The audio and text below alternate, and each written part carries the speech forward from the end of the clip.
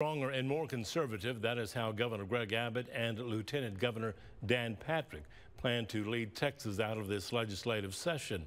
As KCBD News Channel 11's Anthony Hall reports, they use their inauguration day to set the tone for the next 133 days. So, Governor, we've done it again. Three-peat. On the steps of the Capitol Tuesday morning, Governor Abbott and Lieutenant Governor Dan Patrick celebrated the beginning of their third term together. It starts with helping the legislature spend $188 billion. And we're going to do a lot of great things for the people of Texas because it's your money. As the leader of the Senate, Lieutenant Governor Patrick arguably sets the agenda.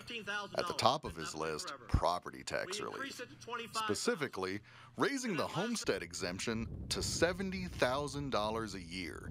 He estimates that would save the average Texan homeowner about $3,000 a year. You come first, it's your money. They both agreed on school choice, also known as school vouchers.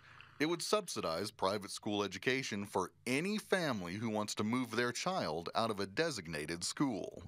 And to the naysayers that say school choice hurts rural Texas, the governor and I will have a plan to protect those schools financially and to make sure those parents have choice also. No one knows what is better for their child's education than their parents.